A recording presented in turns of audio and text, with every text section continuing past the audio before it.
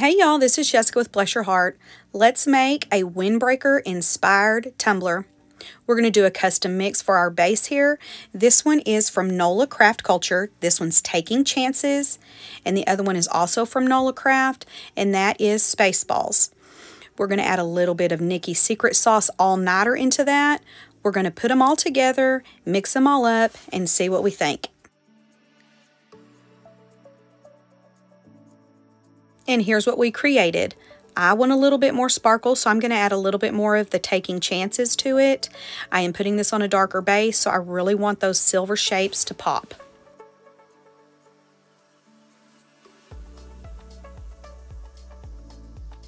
And here's what it looks like up close and personal. I'm going to use this epoxy additive called Presley from Mr. Fancy Pants.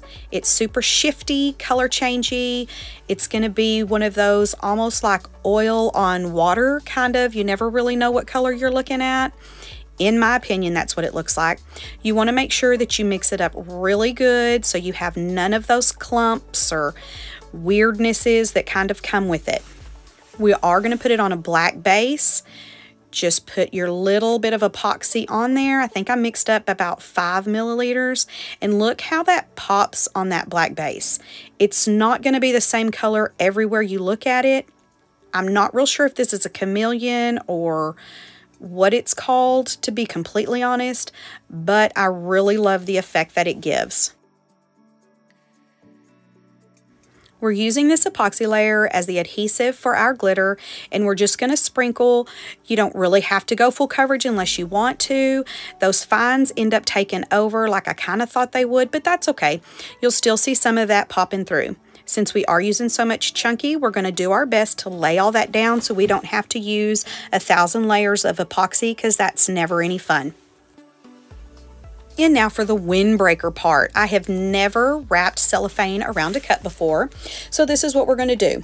I could not find any of the iridescent cellophane, so I just used a clear. I cut a decent square out of it, and I'm just crunching it as best I can. Just as many of those crinkles as you can get, better. And then we're going to spread it all out, and try not to spread it out so much that you take all the crinkles out, because that's what we're going for. Then I'm going to use Tack It, and I'm just going to squirt a little dollop on here, or a lot of dollops, and we're going to just cover the entire thing, and we're going to let it dry till all of that is transparent again. You want no white showing anywhere.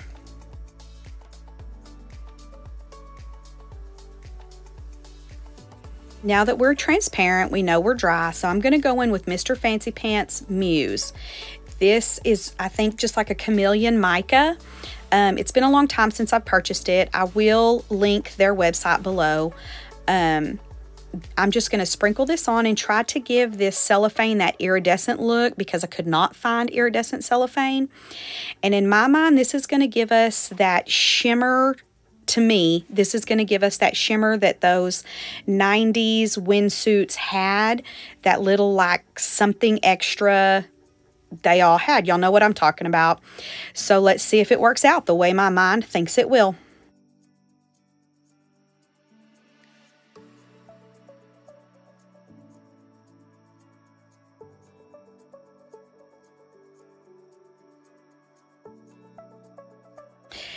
It kind of is looking that way, but we're not going to know till you get it on the cup. But you can see that it does give it that kind of shifty pigment, kind of weird finish that all of those had. Now we're going to put on our decals, I guess. I just got all of these from Creative Fabrica. This vinyl is something I got from Heat Transfer Source in one of those like $25.99 bundles or whatever it was that came. And I just cut the different shapes. Out of, I think I've got 4 colors and 5 different shapes that I've done over all of this, and I'm just going to place them and overlap them and make them look as retro as possible on that starry black base that we have, and hope for the best that it turns out like my mind envisions it. There's really no rhyme or reason to me placing any of these. I'm just putting them on where I think there's a hole and I need something else. Once I get it done, I'm going to check it out and see what I think. I'm going to trim the top and the bottom with my vinyl cutter, and then I'm going to go in and put the cellophane on. To put the cellophane on, I'm going to use polyacrylic. I know polyacrylic tends to dry clear, but I'm thinking in my mind with that mica that we put on the cellophane that you're going to see that cloudiness, which is going to give us that kind of wrinkly, iridescent-y effect that most of those windsuits had. In my mind, this is going to work, but let's kind of hide and watch. Once we get it completely covered with that polyacrylic, you're going to try to keep it as straight as possible. I do not believe it matters, but you know, some of us are a little OCD. So I'm just going to go and kind of smooth it out as I go, not really pressing super hard because I want to keep all those crinkles and wrinkles in there, but I do want to adhere it to the cup as best I can. So I'm just going to go around and around until I get it how I like it. I'm not going for something that's going to be magnificent because I really don't know what this is going to do. So let's just see how it turns out. Once I get it wrapped, I'm not going to trim the top and the bottom yet. I'm going to wait till that stuff dries, and then I'm going to see what it looks like. And this is where we're at. You can kind of still see those crinkles, but of course we're going to go in and finish the tops and the bottoms. I figured what goes better with the 80s and 90s than fluorescent pink and fluorescent green. We're going to line the top and the bottom with both of these. The pink is cut at 11.5 by 0.25, and the green one is 11.5 by 0.10.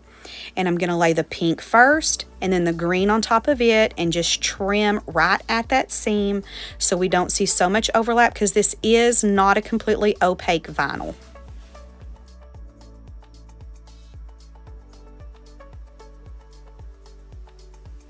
Now normally I like for that first piece of vinyl to be covered a little bit more just to see a tiny offset, but this time I wanted more of that pink to show. I just think it looks kind of cool and it goes with the rest of the tumbler. So we're just going to continue on the way we're going and get it all lined up. And then we're going to epoxy until smooth. Here you go. You can see all those spaces and all those bubbles. And I think it turned out pretty cool. Thank y'all so much for hanging out with me. I hope to see y'all again next time. Bye.